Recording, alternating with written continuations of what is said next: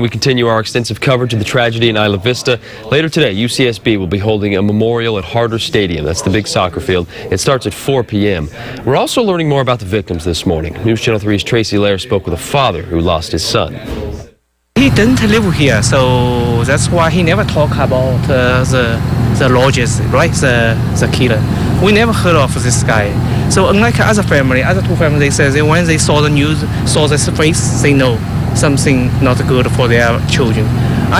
When I read about the internet from TV, because I couldn't link to it, I never saw him because our child doesn't live here, right? What do you say to the students here who are trying to mourn your son? Is there anything they can do? They were thinking about having a scholarship or a memorial.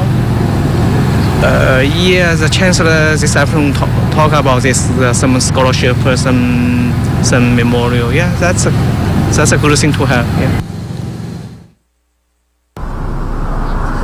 Makeshift memorials are growing at locations where 6 UCSB students were murdered last week. They include the Capri Apartments, a sorority row, and the Ivy Deli. The fatigue of global coverage has set in. Usually the mass media coverage of these events is just really heartbreaking, and we do need our privacy. But the difference here is that, Ivy's not a city. We're a territory in Santa Barbara County. We need attention. Student government members say students are coming together and supporting each other.